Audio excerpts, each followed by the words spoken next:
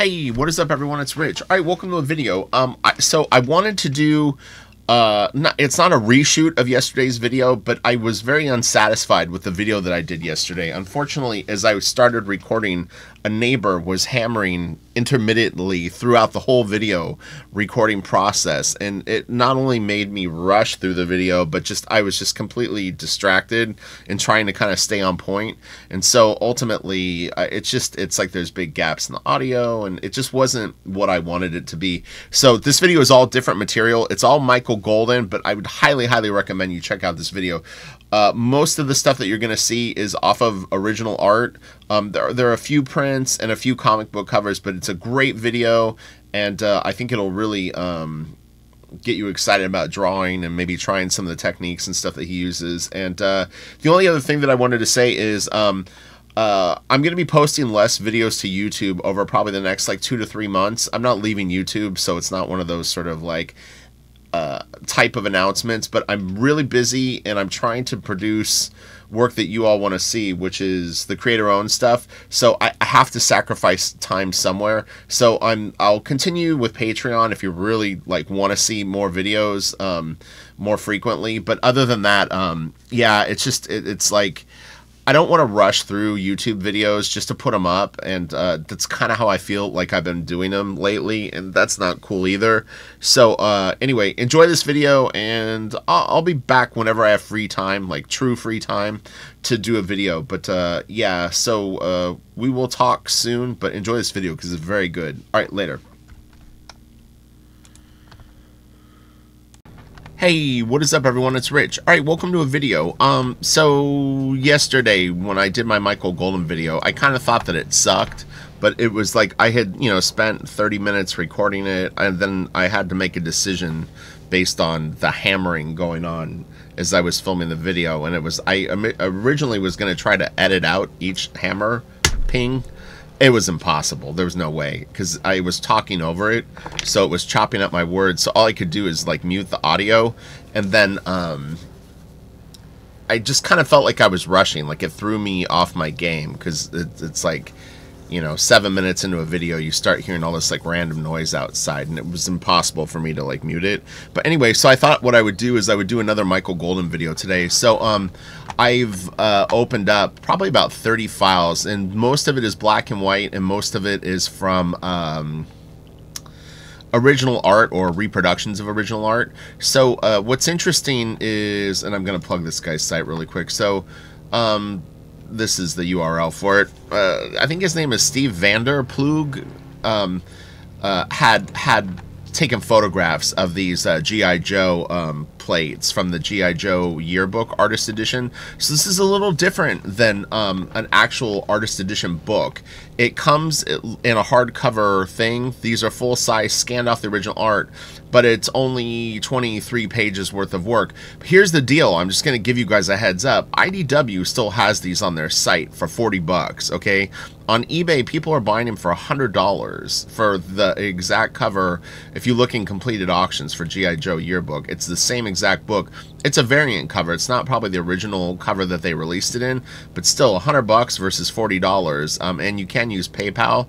So I would highly recommend, if you're into the G.I. Joe yearbook in particular, just go to IDW's site and order it, because the stuff is badass. It's really good. But I've got a whole bunch of stuff opened, and yeah, we're gonna look at art. We'll have a little bit of a casual chat, and yeah, let's get it on.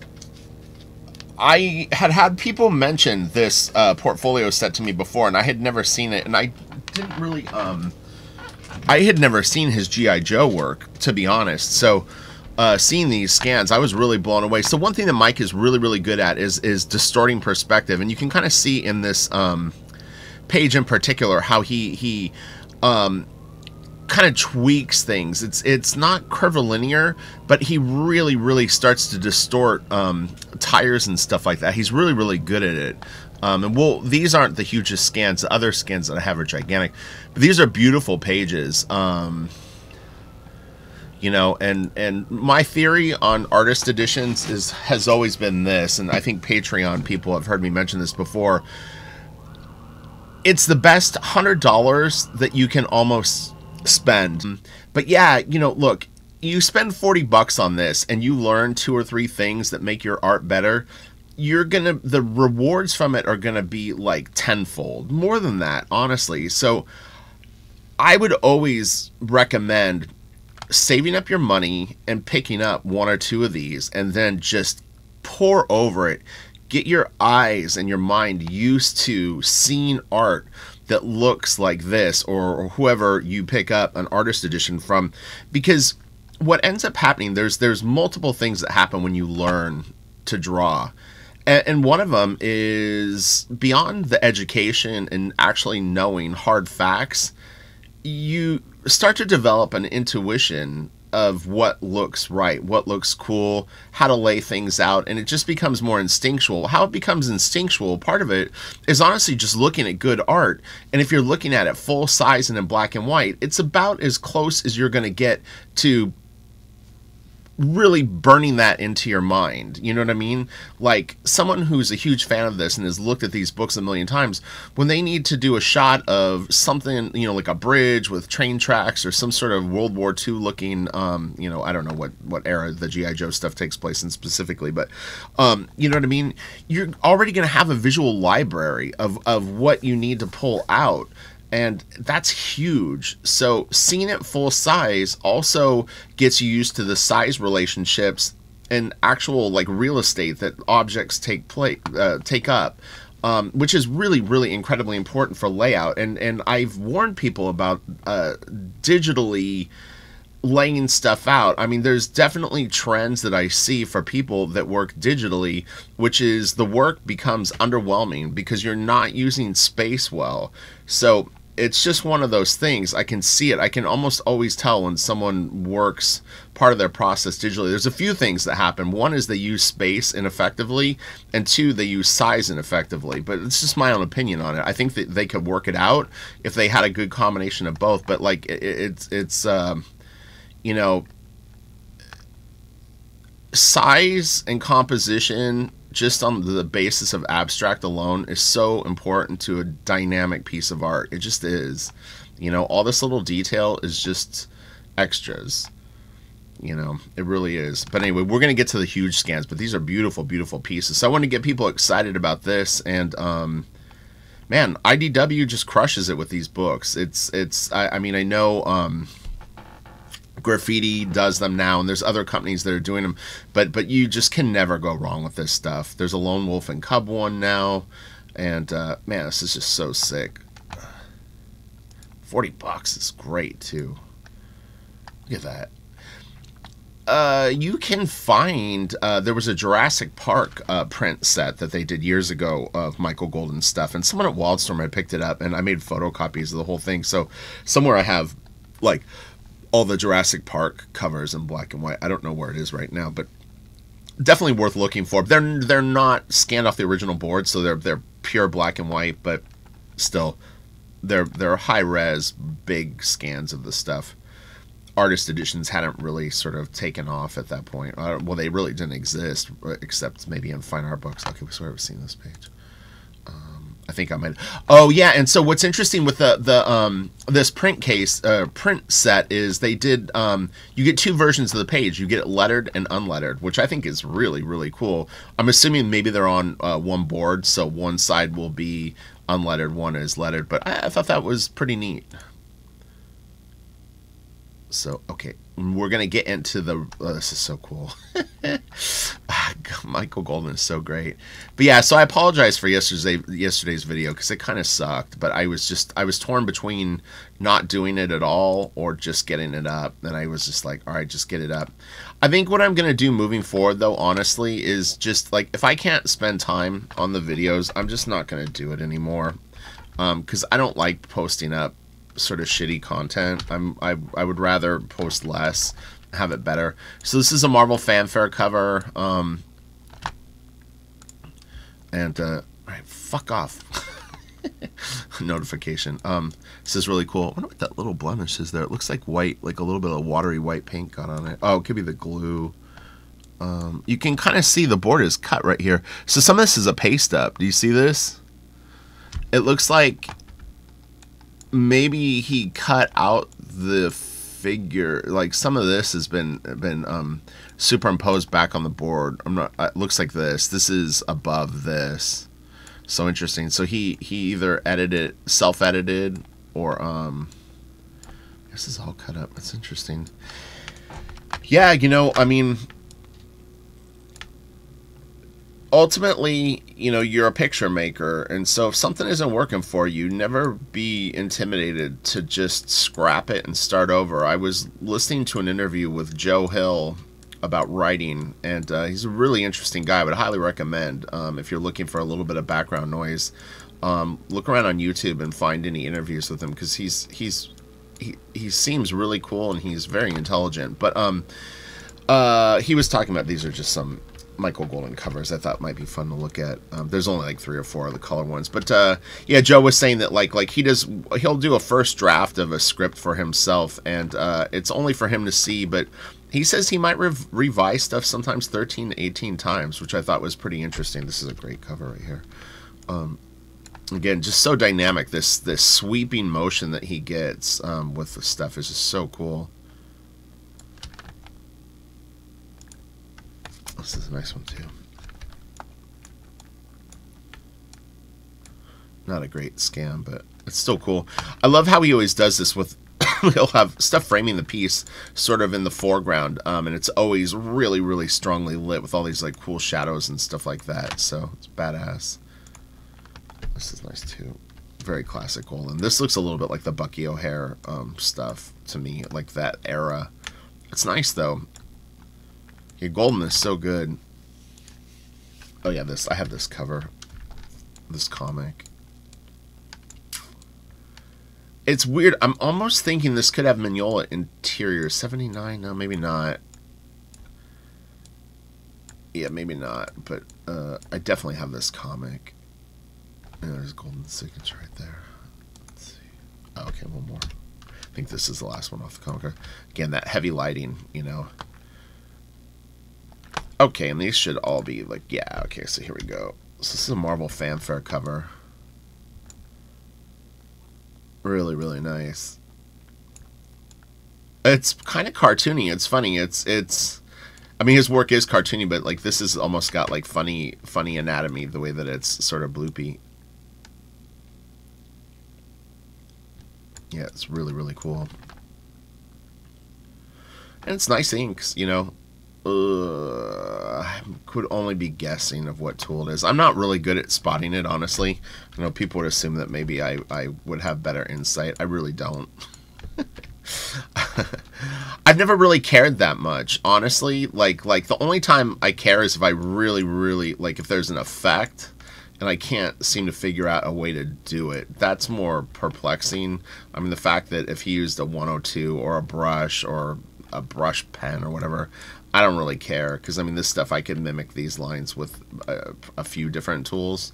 So this is nice. You can see like how Arthur Adams would maybe be a fan of this. This is such a great piece, man. That is so wild.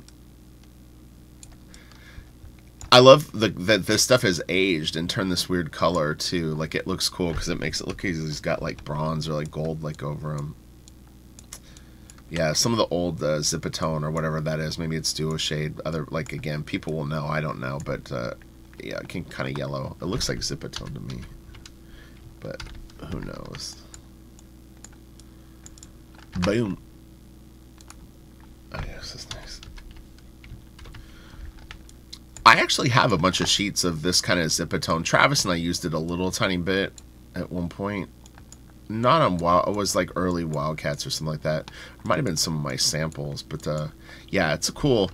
What's so funny is when I first saw Zipatone, I had no idea what it was, and I assumed that people did this by hand. Not something as crazy as this, but I had seen some of the dotted stuff, and I was like, man, that's nuts. Like, what do they do? Rule it out, like kind of like this effect. And I thought that, like, I mean, I'm stupid enough where I would actually try to do it with a pen, but that's just like, you know, not really wise. This would be, you could never do a fade like that traditionally, but you could do some effects like that. I used to do splatter by hand, like not splattering it, but literally drawing it. And it was pretty, it looked pretty convincing. You wouldn't be able to tell that it wasn't like done with like a brush. This is cool. I love how the lettering is like popping off of this board. This looks really cool. Yeah, people were talking about the ROM Space Knight covers. They are very, very cool. I wish that I had more black and white copies of them, but this is nice. But yeah, so I may start doing less YouTube videos for a little while because I'm really trying to get a lot of stuff done right now. And I think that people would be way more into me producing a lot of art than just doing sort of like average book reviews at best.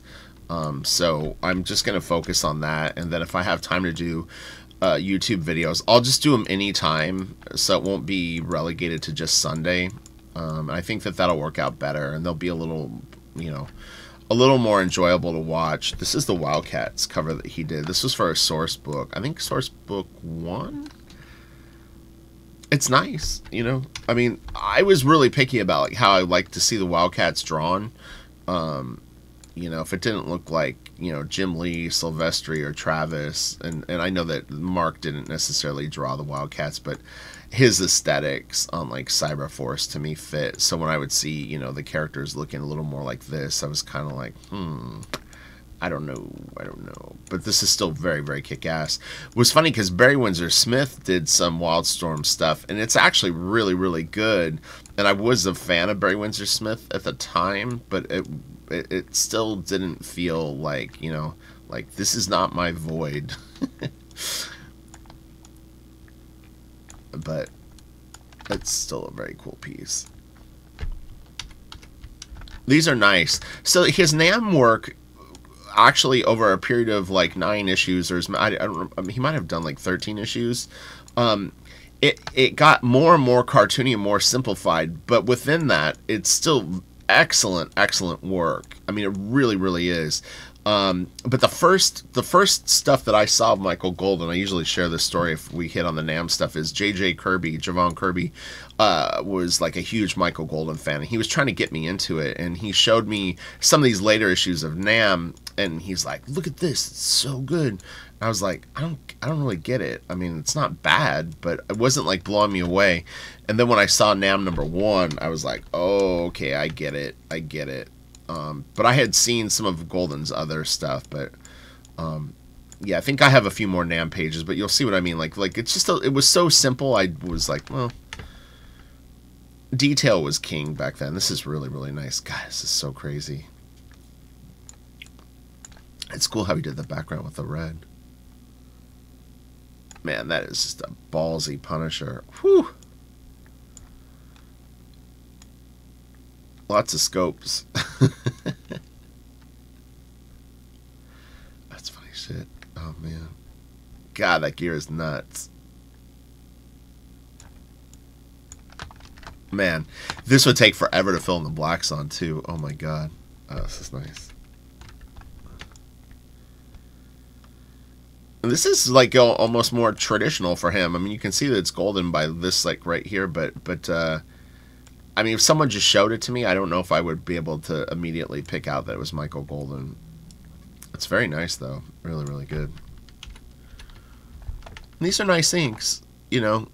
I'm not so particular about, like, every feathering line looking perfect. I think that as long as the overall value that it creates is smooth, then it's fine. But, I mean, you can have little anomalies sometimes within that, and it doesn't bug me, you know. Yeah, it's more like you want like this like level of read to be good. In Photoshop, it kind of gets pixelated in between. So this is a really, really kick-ass page, and I've always loved this page. This is from an X-Men annual, I think. I could be wrong on that. Maybe it's an X-Men issue, but it's really, really cool. And I just, man, this is so awesome. It's so kick-ass. Oh, so X-Men annual #1 or volume 1, #7. So X-Men annual 7. Really, really cool page. Yep. That gesture of Wolverine is so kick-ass.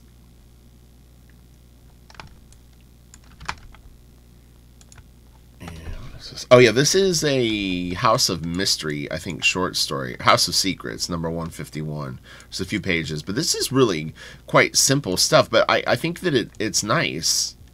Mignola did this in the first issue of Hellboy when Abe Sapien, or in the first miniseries for sure, the gates are at this angle kind of turned in, so you could see where maybe Mignola was a little bit influenced by this work. I'm telling you, man, it's like if you really go back and do your forensic work, you can really discover some interesting connections with these artists. I don't think it's I don't find it a bad thing. Yeah, this is cool. I would definitely say that Mignola was inspired by this. It's neat. That's a little something that I didn't know. Discovering that right now, but I don't think it's a coincidence. Mignola did a different shot, but he used this idea.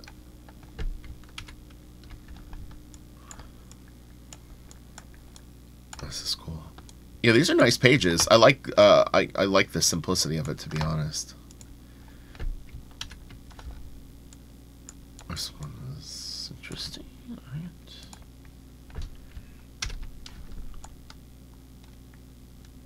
Oh, it's pretty cool. And that's a double. And that's a double. All right, what we got here? Oh yeah, this is cool. So this looks like it was a color guide for this piece, but let's just check out the art. We'll start up here and move through it. I have no idea what that character's name is. I've seen him before, but I don't know. I like Marvel, but I don't read enough of the books to know. I know who that guy is, though.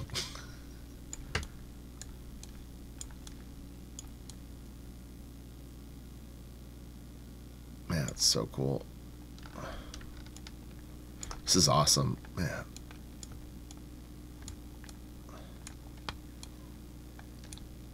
God damn. I love pieces like this here. Let's pull out just a little bit for a second. So, yeah, I mean, this is just so cool. Fuck. Who is this? Is this a Watcher? What the fuck is that guy's name? Man, that is dope. Holy cow. Oh, dude. That is so cool. Look at Nightcrawler. That is clever shit right there. Dude. Wow. Man, that is so kick-ass. I love Nightcrawler. This is really good. God, this is such a great piece. Damn. What do you think? That's really cool. God, that is so awesome too, man. Them reacting to this, dude. His Namor is great too. That is really nice. This is cool. Very like Jack Kirby pose. It was clever for him to make him go in this direction. This is a great Spidey pose too. Wow. Yeah, this is such an awesome piece. Damn. This is a Punisher cover. I can't even find his face. There it is. Wow, that is such a cool shot. Damn. Whew. You see what I'm saying? And this is the original art. This is how nice the original art looks. This is a full color scan off the OG. You see that? How neat this is. The paste ups. This guy was a technician. He must pencil very light. He may lightbox this stuff onto the board and then ink it. Like pencil it and ink it, because I don't see any underdrawing on the paper unless he pencils very, very lightly, which wouldn't surprise me because these are very, very complex layouts, and so with that, it would make sense to maybe work it out on vellum or other sheets of paper and then put the piece onto a board, because usually you would see some sort of indication of pencil here. I mean, obviously it's been erased, but yeah. That's wild. And if he doesn't and he lays it out on the big board, God, that is nuts. This is nice. So apparently he did a run on Batman. I have never seen the issues, but I was seeing pages from it, so I'm curious to check that out. Looks a little earlier in his career, but it's still quite nice. This is really good. Good bat. This is some more Nam.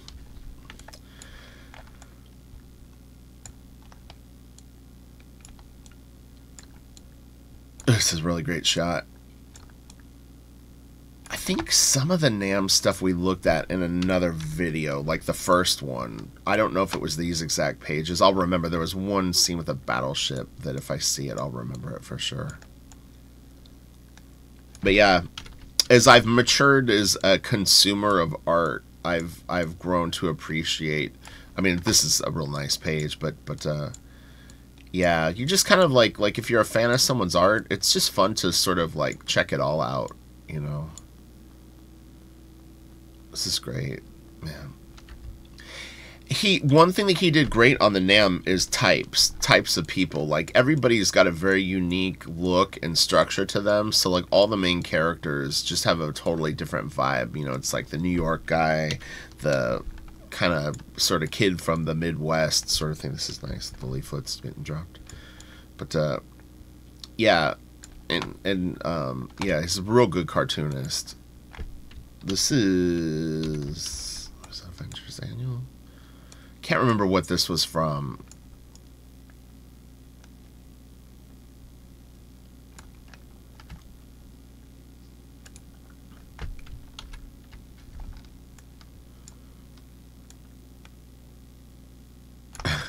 His signature on that one is like pretty interesting.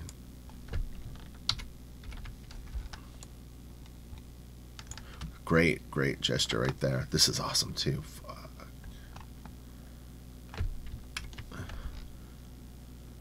Man, this is so good.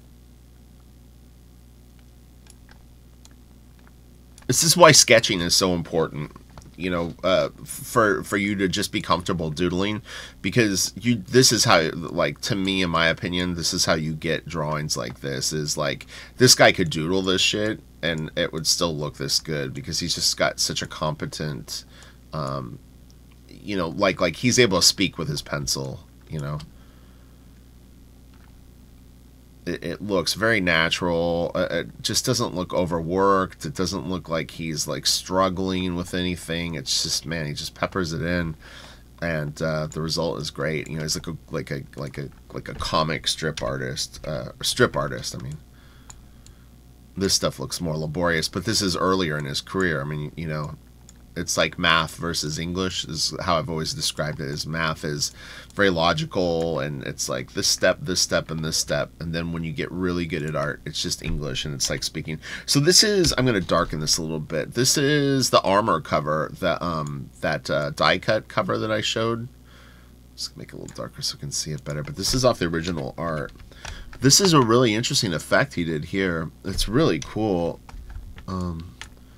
Yeah, this is probably brush strokes if I was going to guess, but it looks really neat.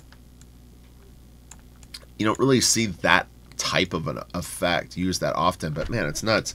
He must have just shaded in the sort of daggery shapes and then, you know, just went in carefully with a brush and did it. But yeah, it's really, really cool. I've honestly not seen too many people use brush hatching as that effect. As in fact, I can't really think of any examples of it, really. I mean, people feather and do hatching, but not like is this kind of a thing.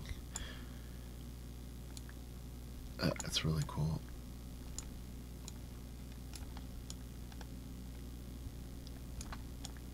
That guy's really neat. It's interesting too, is in color, this thing looks way more shadowed. Like if I was going to guess what it looks like, if you go back to watch that other video, it's like this face looked way more kind of insane. But, I mean, it still looks insane in black and white, but it's actually got less of this black in here than I thought.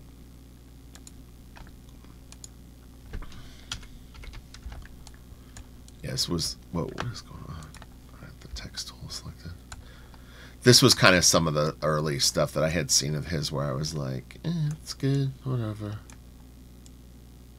You can see the rolling of the lettering there.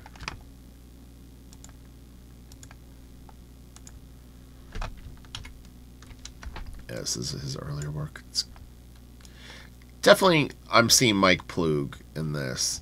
If you Google Plug, you'll see what I mean. Oh, yeah, this is really good. God, man.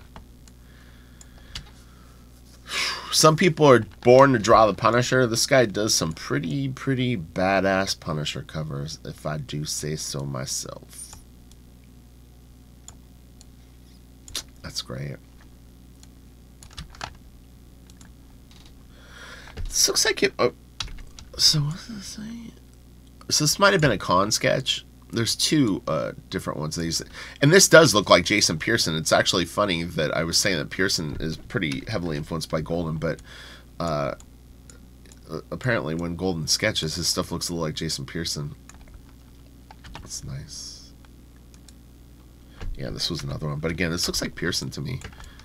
If like someone told me it was a Pearson con sketch, I wouldn't really probably think twice about it that much.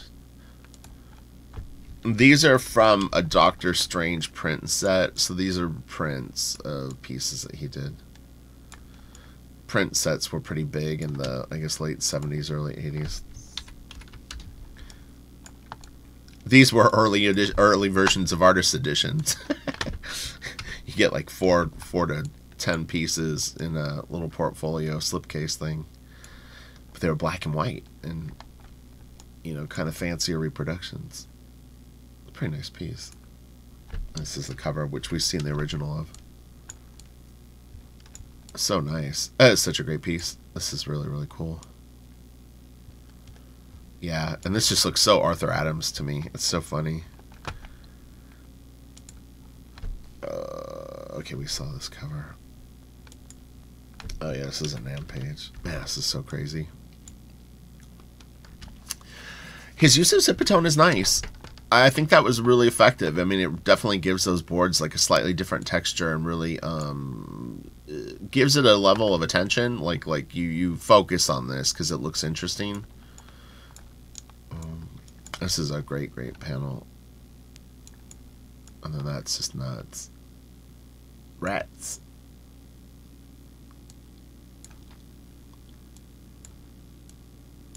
His light source is strong. And even here, this is cool. It's good stuff. I love how Michael Golden uses space and negative space.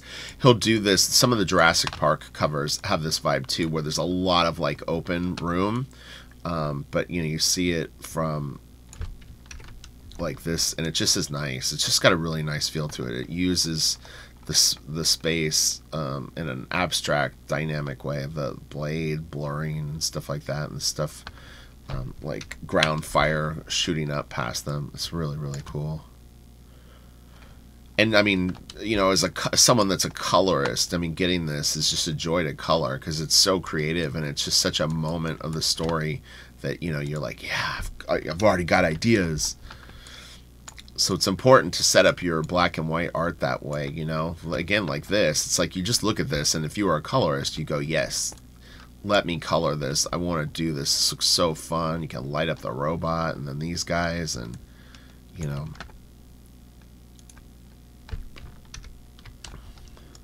This is, again, kind of earlier stuff. This might be the Avengers annual page. It's nice. So hopefully with the 2 videos that I posted up, we've covered Michael Golden quite well now, and people can feel satisfied with the experience. And then, yeah, the ball's in your court. Are you going to get the G.I. Joe yearbook, IDW book? I would recommend it, personally. $40. With shipping, it'll probably be like $46, $47. It'll be worth it. This is nice. That guy's cool.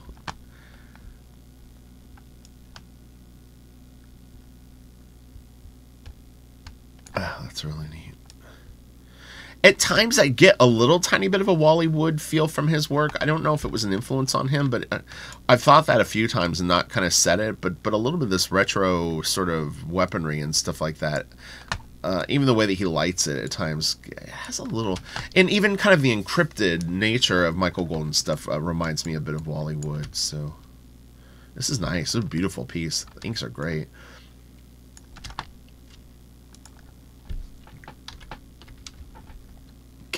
having a bad day.